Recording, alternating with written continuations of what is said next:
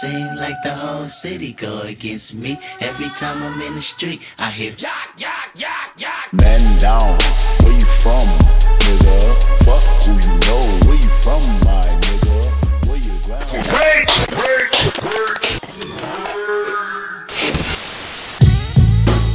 Wake your punk ass up.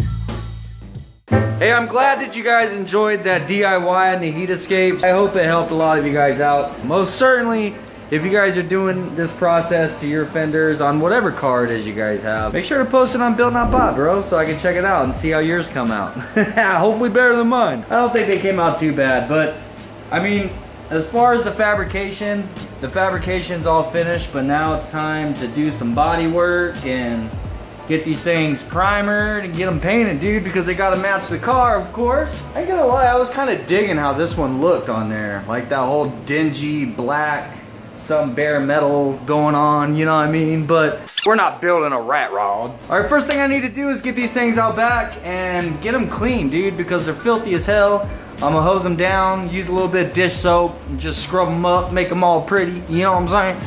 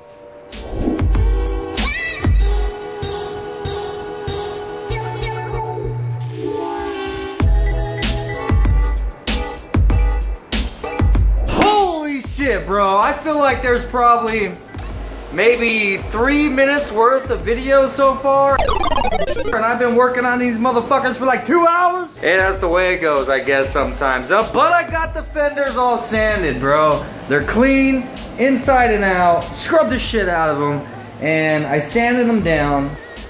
I went over everything with 80 grit. Well, I used 40 grit in some places just to kind of smoothen out where we welded and where we, you know, took the grinder to this.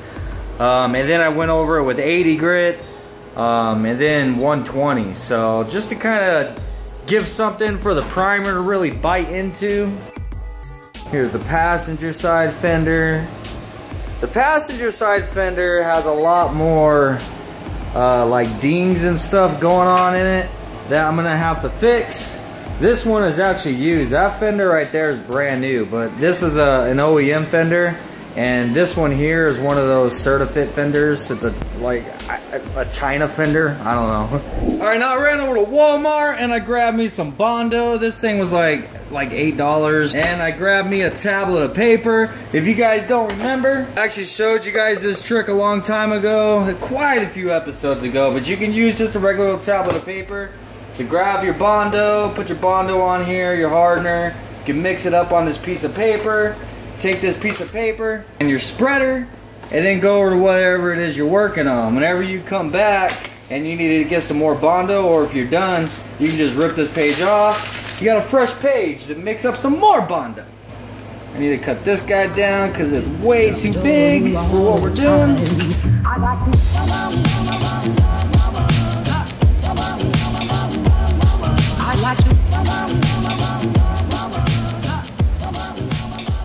Alright, so what I'm gonna do in these seams in here is I'm basically just gonna use my finger, dude. I'm gonna use my finger and just kind of smear it in there. Get it as smooth as I can. Oh yeah. I'd like to love you, love you. I'd like to love you, love you. I'd like to love you night and day, if I may, may.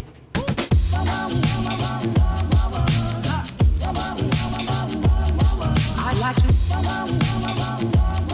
Now you see, I ran out of Bondo, so I can just come over here, rip this page off.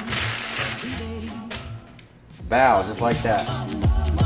I'd like to love you, love you. I'd like to love you, love you, if I may.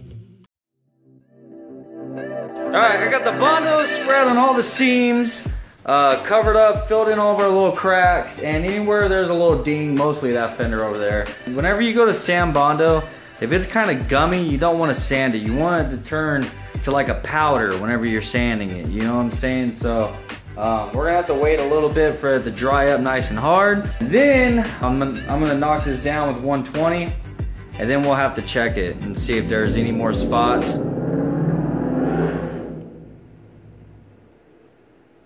Never fails. After we get this knocked down with some 120 grit sandpaper, I'm probably gonna have to bring it in here and do another little thin layer of Bondo here and there, and do it all over again, you know what I'm saying? Until I'm happy with it, until I know everything is nice and filled in. Then we'll be able to move on to the high build primer, which is exciting for me because I love spraying high build primer. That shit's like liquid Bondo, bro. You just put it on as thick as you want so you see everything you don't like disappear.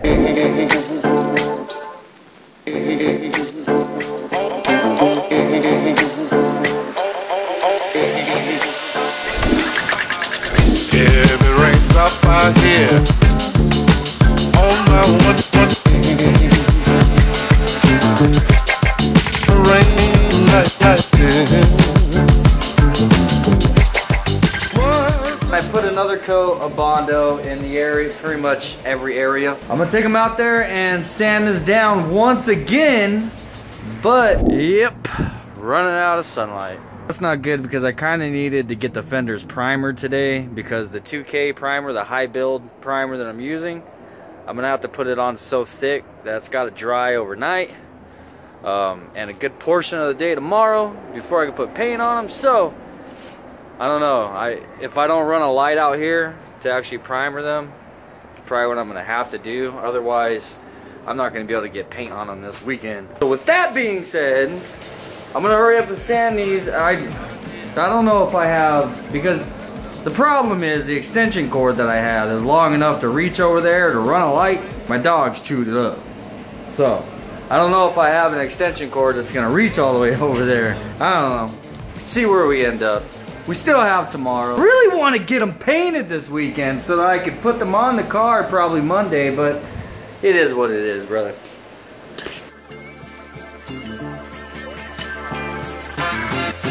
Boy, we got ourselves a brand new day. Today is now Sunday. While I'll probably not get any paint on the fenders, I most certainly need to get these things primed at least. It's probably for the best, dude, because with the amount of primer that I'm gonna be putting on these, you're supposed to really allow for a good cure time to let that stuff really harden. Without talking too much about it, dude, I still gotta knock down some Bondo on these, and then we'll get back in the garage where the air conditioning's at and get some primer mixed up, and I'll show you guys what I'm using, man.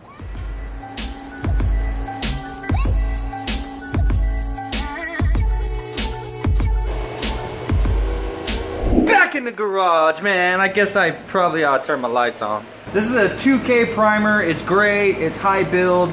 This shit is literally like liquid Bondo, and I freaking love it because you put it on as thick as you want to, and it fills everything in, bro. Like, basically, if you even still have, like, the fenders still have some imperfections. There's probably some spots where I could probably put a little bit more Bondo, but I don't have to because I can just put this stuff on there really thick. This primer, this is made by USC. I've used a few different 2K primers, gray 2K primers. I get all my stuff here locally at a store called Old School because honestly they just have the best pricing, bro. For the most part, wherever it is you buy your paint, go in there and tell them that you need a high build 2K primer and they'll get you. They got it. That's all you gotta tell them. Just Just go in wherever it is you're buying your paint, tell them you need a high build 2K primer if you're wanting to use the same stuff that I'm using right here. So this stuff is a 4-to-1 mixture. I have a little mix cup here.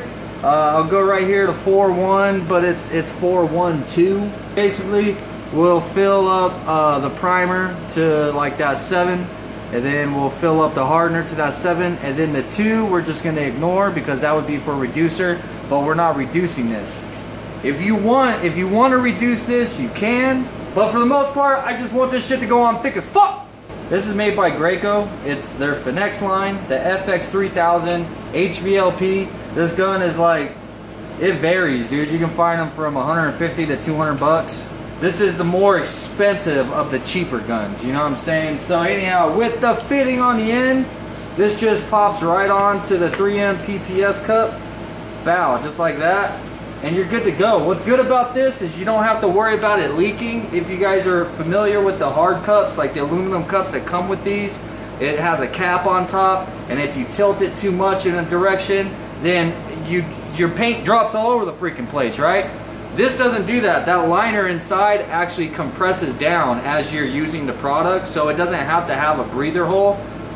You could spray this upside down even, bro. Like, I've done like underneath inside the wheel well or whatever. You can hold this thing upside down and spray.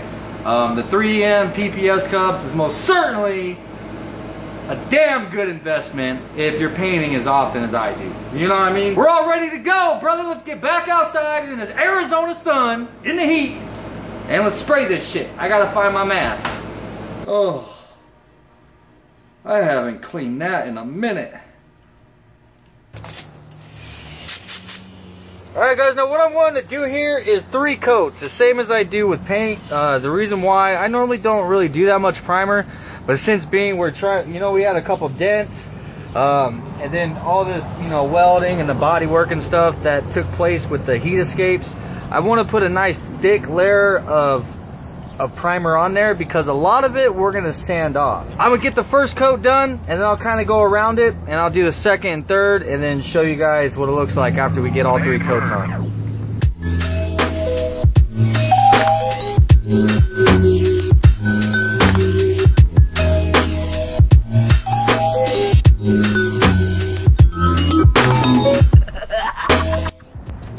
Alright, now this is after 1 coat. And as you guys can see, the coverage is very well. You can't see any of the metal or anything in behind it. This isn't a translucent primer, dude. This stuff is real freaking thick. So it has some really good blocking power from what's behind it. Now, if you guys can see like some of these areas right here, these are the imperfections I was talking about. Even some of the spots where the Bondo didn't quite fill in all the way. I can't tell if you guys are able to see that through the camera or not because the sun is directly on my screen and all I see is black. But this is 1 coat. I don't know if you guys can tell or not, but it has a really heavy orange peel to it. That's normal and that's fine because we are going to be, like I said, sanding all that out. Anywhere where there's Bondo right now, you'll see that the Bondo kind of still stands out, like right here. You can see that there's a spot of Bondo underneath there. After the second and third coats, you'll no longer be able to see that, and that's another thing that I like to look for is whenever I have Bondo on a panel, I like to make sure that the primer is just completely disguising it. I don't want to be able to see the Bondo through the primer because that makes me fearful that you might see it through the paint.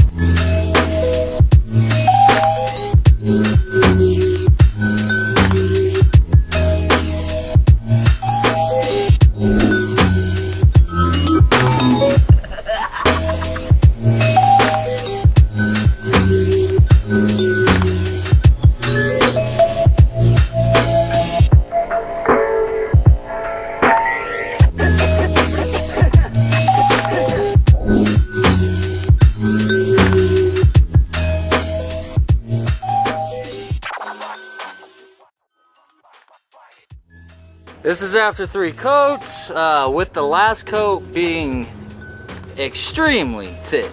I mean, thick as hell I put it on there. So now, as you can see, everything has been filled in. You don't see all those little imperfections anymore from where the Bondo didn't fill in quite enough. There is a lot of orange peel, but like I mentioned before, we're gonna be sanding all that stuff out whenever we shape the fenders, and then it'll actually be getting a whole nother coat of primer before we start painting. But it's definitely coming out looking really good, dude. Alright, that's all we can really do today, guys. I mean, that stuff's really gotta have some time to dry, bro. You see how thick that shit is.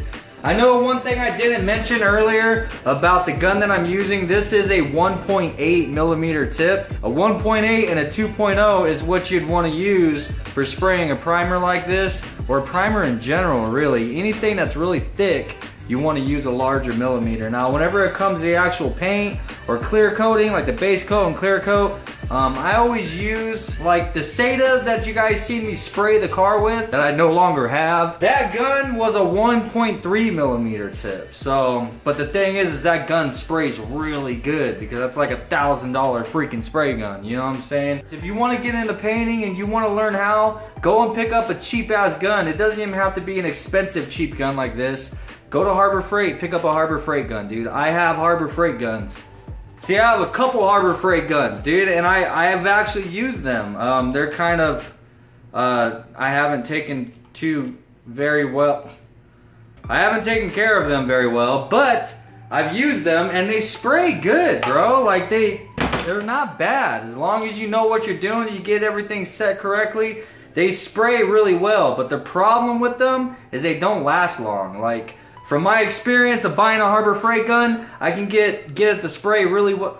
Let me get the hatch in the background because I know you guys like to have something pretty to look at instead of my ugly ass. From my experience with the Harbor Freight gun, dude, like they spray really good the first couple of times, but then it starts to kind of dwindle down. You know what I'm saying? They don't last long. No matter how well you clean them, for whatever reason, I mean, it's just a cheap ass gun, brother. It doesn't last very long. But I definitely do recommend it if you're just trying to practice and you know, get your feet wet with spraying. You know what I'm saying? So, but anyhow, I'm sorry I didn't get any paint on the fenders this weekend. I know you guys want to see what it is they look like, and believe me, I want to see what they look like painted and on the car as well, dude. I'm excited to get the front end kind of finished up, because once we get the fenders finished, we can get headlights in, we can get the front bumper mounted, we can actually see what this car looks like. I'm excited for the future. I got some DIYs coming that I know you guys are gonna love, man. Front splitter, side skirts. Thinking about even doing an entire underbody, the underbelly sheet, you know what I'm saying? So a lot of really cool DIYs to come, brother. But that's it for today's video, man. I know it was a fucking tease, you know what I'm saying? It's teasing me too, believe me, dog. Shit, I'm in the same boat as you guys. I appreciate you guys hanging out with me. Thank you for watching the video. Please smash the like button if you liked the video. Share it with your friends, and if you're not on Built Not Bought, brother, come join the Facebook group, Built Not Bought. Share what it is you guys are working on. I mean, God, we have almost 15,000 subscribers on the channel, and I don't even think we have 2,000 of you guys actually in the Built Not Bought group. You know what I'm saying? So come join the Built Not Bought family. You know what I'm saying? Fuck, I need to stop saying, you know what I'm saying? Follow me on Instagram too. Peace. You know what I'm saying?